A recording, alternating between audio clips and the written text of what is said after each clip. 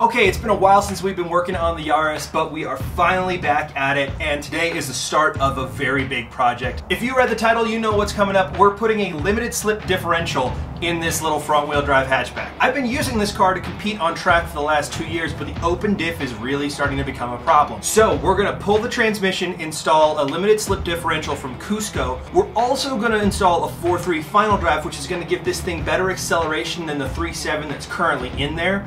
And while the subframe and transmission are dropped, we're gonna see what else we can address and upgrade to make this car faster than it's ever been before. We've got a couple days before the LSD actually arrives, so I'm gonna start by taking apart the front end of this car.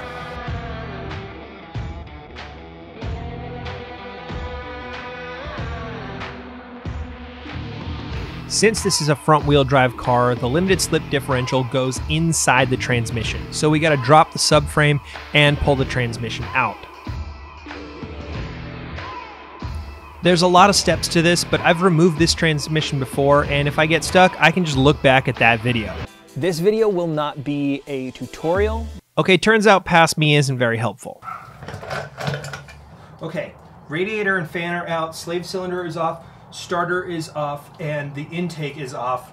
Normally to do this you'd have to remove the battery as well. My battery's been relocated to the back for a while. The shifter cables are also disconnected. Before I go any further, I'm going to rearrange the jacks because I've got the bigger jacks in the back because I was working on exhaust stuff. And I think I need the front wheels on anyway to disconnect the axle nut because we need to drop the entire subframe. So I guess wheels are going back on and this is going on the ground. So I got the car back on the ground and then started to work on the axle nuts. It's winter, and up here in the mountains, these things are going to require a lot of heat to get loose.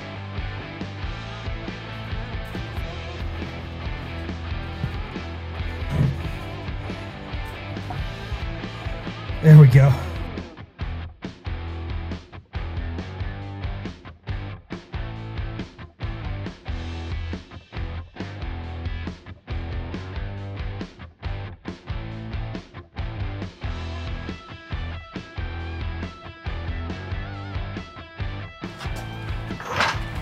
Okay, so the axles are loose. We can work on starting to drop the entire subframe.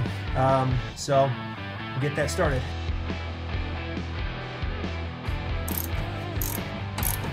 When you're taking off this many fasteners, I like to put them back where they came from so that every nut and every bolt goes back in the right place. To drop the subframe, we need to disconnect everything. That includes the sway bar and link and the tie rod end. Also, the axle nut still needs to come all the way off, and finally we have the ball joint on our lower control arm.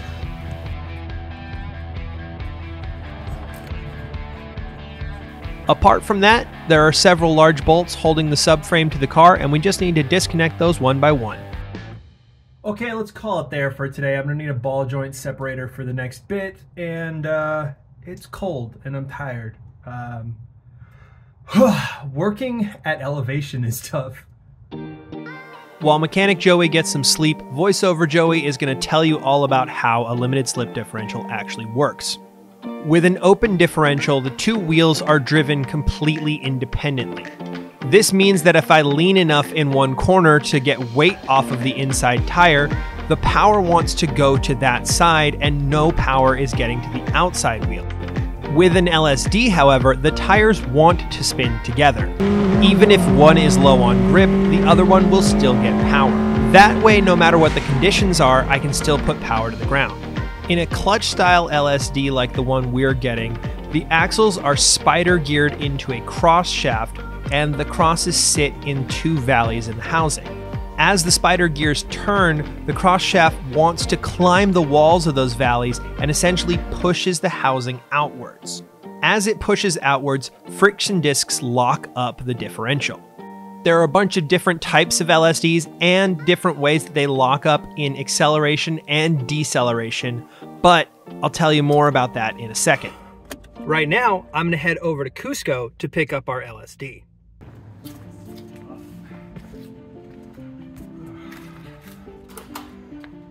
So this is it, my brand new Cusco LSD. And this is Kenji from Cusco. He's going to show me how to set this up because this thing is fully customizable. For instance, it can be set to either a one-way LSD or a 1.5-way. This cross shaft is setting one way.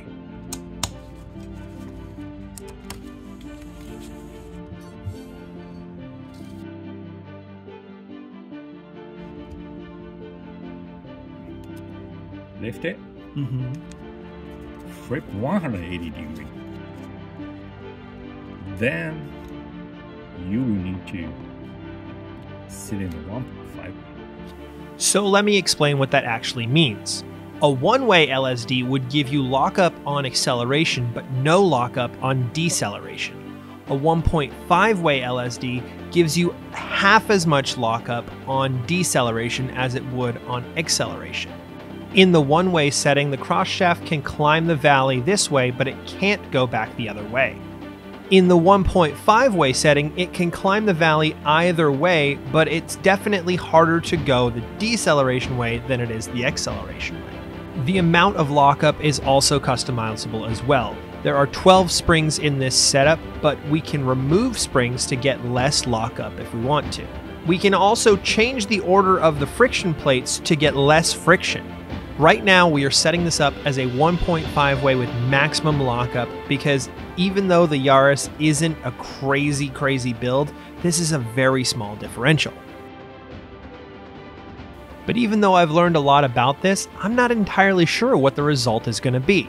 My thought is, with a 1.5 on a rear-wheel drive car, it will break in slightly more of a straight line, right? If you had a tail-happy car and you put a 1.5 LSD in there, it would break in more of a straight line. Yeah. Is that the case with front-wheel drive? One of the things that Kenji did show me, though, is that the amount of lockup can be tested on this before you even put the LSD in.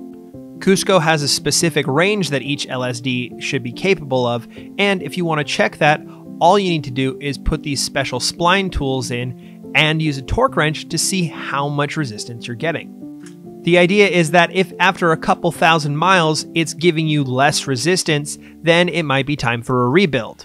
And these things are fully rebuildable, so I'm not going to need another LSD for this car ever again. Kenji was super helpful. I sat and talked with him for about an hour when I picked this LSD up. And if you want to see an extended cut of the conversation I had with him, I'll post that later on. But for now, we still have a transmission that we need to get out of the Yaris. Okay, it's a new day. We're going to drop the subframe. I got a ball joint separator for those lower control arm ball joints. And then, hopefully, we're going to get the transmission out today.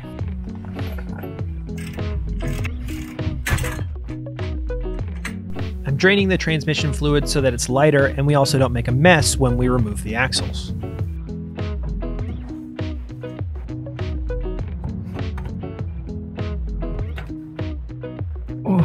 So there's a couple ways you can drop this subframe. Either you can leave the steering rack connected to the subframe, which means you've got to disconnect the steering column, or you can leave the steering column connected to the car, which means you got to unbolt the steering rack from the subframe.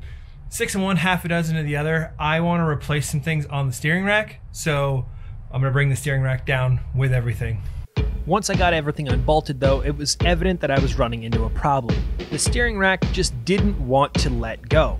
So I decided to unbolt the steering rack with these two nuts.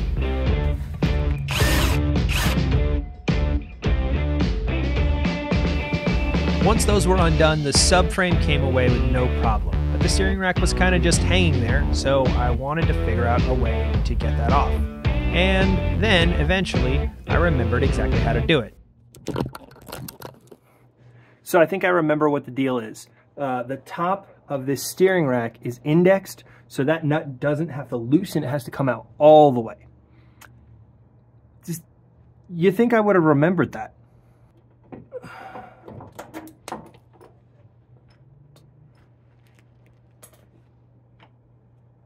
So if you're taking apart your car, especially over a couple days, I highly recommend making one of these so you can keep track of all the bolts, and this helps so that you don't have to memorize it all. With the steering rack and subframe out, all that's left is to unbolt the transmission. Make sure that all the motor mounts are loosened and any cables are removed. Then it's just about getting the 3 bolts at the bottom and a couple bolts at the top and one on the back here to disconnect it from the engine itself.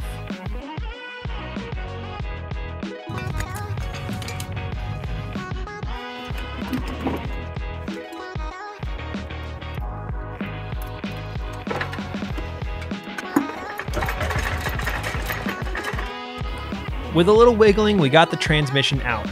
It's kind of nice to see this car come full circle. Putting this transmission in was the first video that I made for this channel, and now, to make the car faster, we're having to pull it out yet again. Okay, so the transmission is officially out. We've still got a lot of work to do because we've got to actually install the LSD. I'm gonna need some help for that, so I'm gonna save that for another video.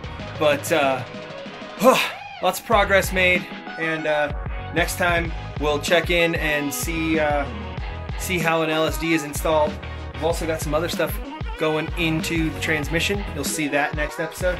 And while that's all getting done, there's a couple other things that could be going in the car as well while the subframe is down.